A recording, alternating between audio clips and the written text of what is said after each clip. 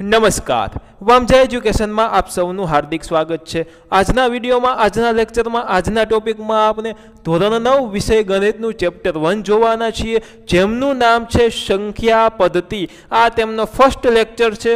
આજના વિડીયોમાં મિત્રો આપણે ઇન્ટ્રોડક્શન જોશું। આ પાર્ટનું ઇન્ટ્રોડક્શન જોઈએ, તેમનું થોડુંક બેઝ જોઈએ, તેમના વિશે થોડીક થિયરી આપણે ભણીએ। ચાલુ કરતા પહેલા જો તમે આ ચેનલને સબસ્ક્રાઇબ ન કરી હોય તો સબસ્ક્રાઇબ કરીને બેલ આઇકન દબાવો, વિડીયોને લાઇક કરો તથા તમારા મિત્રો પરિવાર દોસ્તો સુધી મિત્રો આ વિડીયોને જરૂરથી શેર કરશો। જી ચાલો આપણે આ વિડીયોને શરૂઆત કરીએ। મિત્રો તમને ખ્યાલ છે તેમ વિડીયોને લાઇક કરી અને બેસ્ટ કોમેન્ટ કરવાનું ભૂલતા નહીં। તમારી બેસ્ટ કોમેન્ટ હું સિલેક્ટ કરી અને YouTube community post, YouTube story post તથા આપણા ઇન્સ્ટાગ્રામની સ્ટોરી પોસ્ટમાં તમારી કોમેન્ટ શેર કરવામાં આવશે, એટલે બેસ્ટ કોમેન્ટ કરવાનું તમે ભૂલતા નહીં। ચાલો મિત્રો આપણે જોઈએ। સૌ પ્રથમ સંખ્યા છે પ્રાકૃતિક સંખ્યાઓ। પ્રાકૃતિક સંખ્યાઓ વિશે તમને બધાને ખ્યાલ જ છે। પ્રાકૃતિક સંખ્યાનું ઇંગ્લિશ નામ થાય નેચરલ નંબર। નેચરલી પ્રકૃતિ રીતના, પ્રાકૃતિક રીતના જે સંખ્યા નીકળે એને કહેવાય પ્રાકૃતિક સંખ્યા। તમને કોઈક એમ કહે કે એકડા બોલો જોઈએ તો તમે ક્યાંથી શરૂઆત કરશો? તો કે 1 2 3 4 5 6 અનંત સુધી તમે એકડા બોલશો। 1 થી શરૂ કરશો અને અનંત સુધી એકડા બોલશો તો આ સંખ્યા પ્રાકૃતિક રીતના, નેચરલી રીતના જે નીકળે તેને પ્રાકૃતિક સંખ્યા કહેવાય। પ્રાકૃતિક સંખ્યામાં ધન સંખ્યા આવે 1 2 3 4 અનંત સુધી, અને પ્રાકૃતિક સંખ્યાને n સ્વરૂપે દર્શાવાય છે।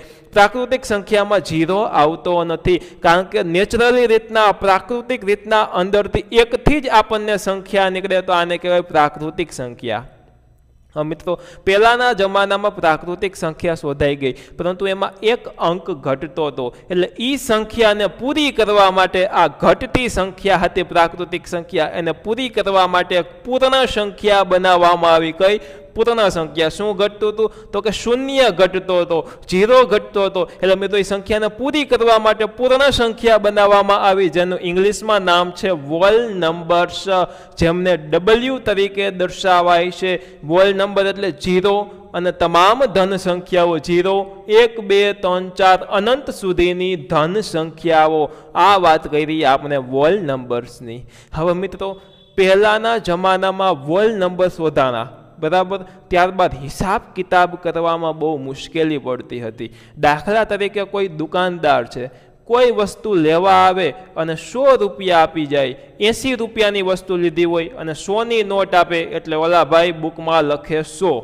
જે દુકાનદાર હોય બુકમાં, નિશા આપણે બુકમાં આપણો હિસાબ લખતા હોય ને કે કેટલા રૂપિયા આપણા ગલ્લામાં આવ્યા, ગલ્લામાંથી કેટલા રૂપિયા બહાર ગયા, તો મેં તો 100ની નોટ આપી, 80 રૂપિયાની વસ્તુ લીધી હતી, તો ઓલા ભાઈ બુકમાં લખ્યું 100, પાછું ઓલા ભાઈએ બુકમાં લખ્યું 20 રૂપિયા। 20 શેના? તો કે 20 રૂપિયા ફરી પાછા સામે આપવા પડે ને। 100 રૂપિયાની નોટ આપી હોય તો 20 રૂપિયા સામે આપવા પડે, કારણ કે 80 રૂપિયાની જ વસ્તુ લીધી છે। તો એ પહેલાં ખબર પડતી ન હતી કે આ 100 રૂપિયા આપણને આપણી પાસે આવ્યા છે કે ગયા છે, 20 રૂપિયા આવ્યા છે કે ગયા છે। આખા દિવસનો હિસાબ ભેગો કરો તો છેલ્લે ખબર પડે નહીં, કન્ફ્યુઝ થઈ જાય। તો મિત્રો એના માટે એક નવી સંખ્યા બનાવવામાં આવી, જેનું નામ છે પૂર્ણાંક સંખ્યાઓ। કઈ?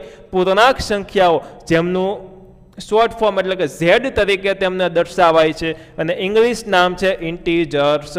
પ્રાકૃતિક સંખ્યાનું ઇંગ્લિશ નામ નેચરલ નંબર ને એના ઉપરથી જ n તરીકે દર્શાવાય। પૂર્ણ સંખ્યાનું ઇંગ્લિશ નામ વોલ નંબર, એના ઉપરથી W તરીકે દર્શાવાય, પરંતુ પૂર્ણાંક સંખ્યાનું ઇંગ્લિશ નામ ઇન્ટીજર્સ છે, પરંતુ દર્શાવાય એને Z તરીકે। યાદ રાખવું જોશે। Z બરાબર તો કઈ સંખ્યા ઉમેરી? તો કે માઇનસ સંખ્યાઓ ઉમેરવામાં આવી। દાખલા તરીકે ઓલા ભાઈએ 100 રૂપિયાની નોટ આપી, એટલે ગલ્લામાં 100 રૂપિયા આપ્યા, એટલે કે ઓલા ભાઈ લખી નાખે +100 +100। સામાં 20 રૂપિયા ગલ્લામાંથી ભાઈએ છૂટા દીધા, એટલે એ લખી નાખે -20, એટલે કે 20 રૂપિયા ગલ્લામાંથી ગયા છે। એટલે હિસાબ કિતાબ કરવો સહેલો પડે। તો પૂર્ણાંક સંખ્યામાં Z બરાબર માઇનસ સંખ્યા એટલે કે ઋણ સંખ્યા, 0 અને ધન સંખ્યાઓ, આટલી સંખ્યાનો સમાવેશ થાય। કઈ કઈ સંખ્યા? માઇનસ સંખ્યા એટલે કે ઋણ સંખ્યાઓ, 0 અને તમામ પ્લસ સંખ્યાઓ એટલે કે ધન સંખ્યાનો સમાવેશ થાય પૂર્ણાંક સંખ્યાઓમાં। આગળ નવી સંખ્યા જોઈએ, સમય સંખ્યાઓ, જેમનું ઇંગ્લિશ નામ છે રેશનલ નંબર્સ. શું? તો કે રેશનલ નંબર્સ. શું નામ છે? Rational numbers. હવે મિત્રો કોને સમય સંખ્યા કહેવાય? તો કે P/Q ના સ્વરૂપમાં લખી શકાય, છેદના સ્વરૂપમાં લખી શકાય તેવી સંખ્યાઓને સમય સંખ્યા કહેવામાં આવે. હવે એક વસ્તુ આમાં ગૌર કરવા જેવી છે, ધ્યાન રાખવા જેવી છે. P અને Q બંને પૂર્ણાંક સંખ્યાઓ હોવી જોઈએ, એટલે કે ધન પણ ચાલે, ઋણ પણ ચાલે અને ઝીરોય ચાલે. પરંતુ એક એમાં ટ્વિસ્ટ આવે છે, Q is not equal to 0.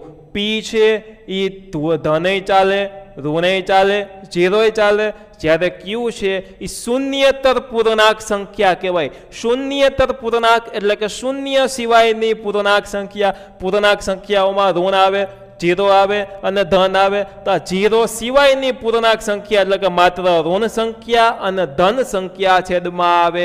છેદમાં સમય સંખ્યાઓમાં જીરો આવે નહીં. યાદ રાખવાનું, જીરો આવે નહીં. ઉદાહરણ આપ્યા છે. હવે સમય સંખ્યાનું ઇંગ્લિશ નામ છે રેશનલ નંબર, પરંતુ આર તરીકે નથી દર્શાવાતું. આર તરીકે રિયલ નંબર ન દર્શાવાય. તો આ સમય સંખ્યાને કેના સ્વરૂપમાં દર્શાવાય? તો કે Q સ્વરૂપે દર્શાવવામાં આવે છે. હવે જો ઉદાહરણ આપ્યા, 1/4, 2/8, 3/12 અને 4/16. હવે મિત્રો એક વધારાની વસ્તુ આપણે આમાં જોવાની છે, સમય સંખ્યાનું દશાંશ સ્વરૂપ.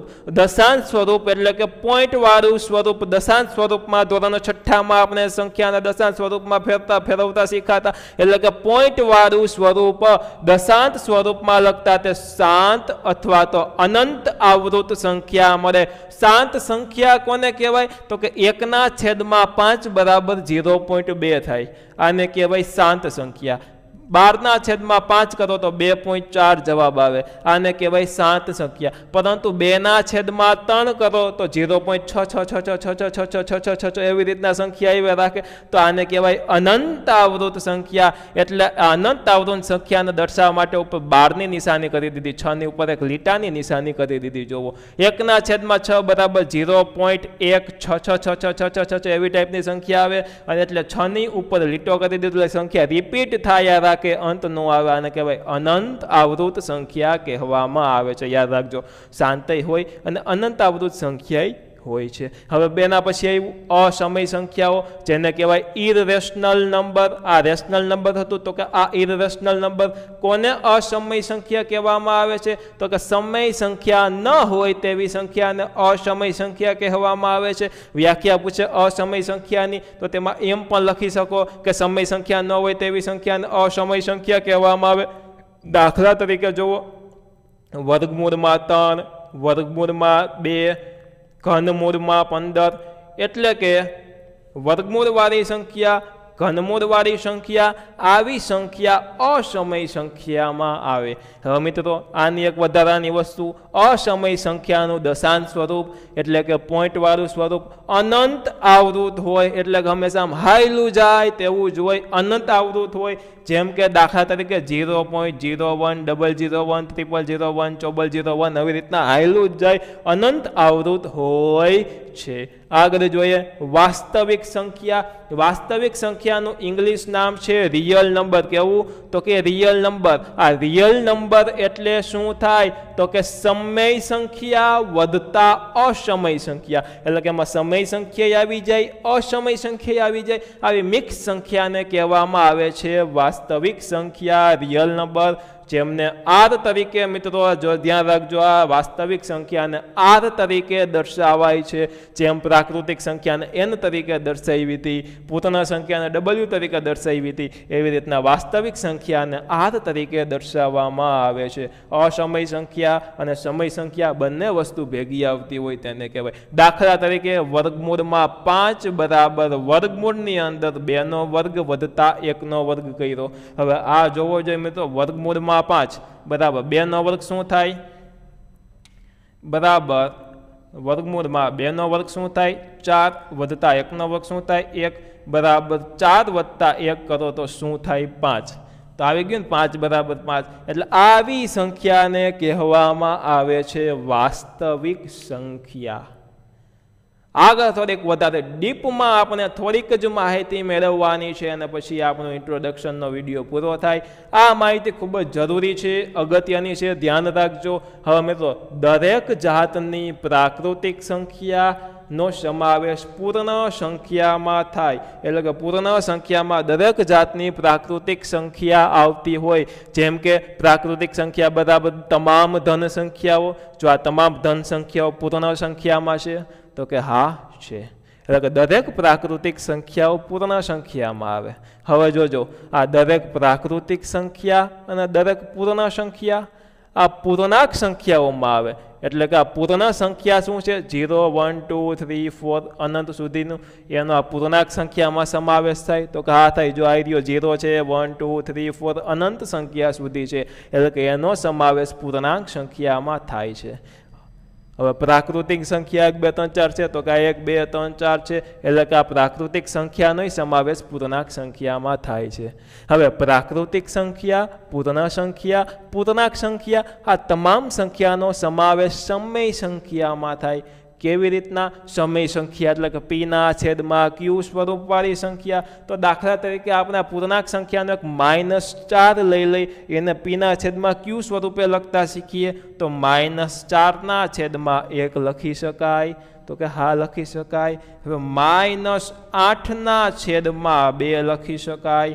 તો કે હા લખી શકાય.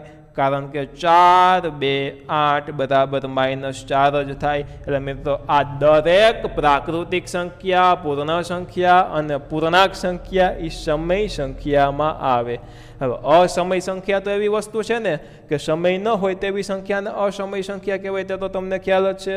હવે વાસ્તવિક સંખ્યા એટલે કે સમય અને અસમય બંનેનો સરવાળો એટલે કે વાસ્તવિક સંખ્યા. આની સાથે સાથે જ આપણો ઇન્ટ્રોડક્શનનો સરસ મજાનો વિડીયો પૂર્ણ થાય છે. આશા રાખું છું કે આપ સૌને ખૂબ મજા આવી હશે. મજા આવી તો વિડીયોને લાઇક કરો, ચેનલને સબસ્ક્રાઇબ ન કરી હોય તો સબસ્ક્રાઇબ કરીને બેલ આઇકન દબાવો તથા આ વિડીયોને તમામ મિત્રો, પરિવાર, દોસ્તો સુધી જરૂરથી શેર કરશો. ફરી મળશું એક નવા વિડીયો સાથે. ફરી પધારજો. બાય. જય હિન્દ, વંદે માતરમ. આવજો. ધન્યવાદ. અને કીધું છે તેમ વિડીયોને લાઇક કરી અને સરસ મજાની કોમેન્ટ કરવાનું ભૂલતા નહીં. ધન્યવાદ.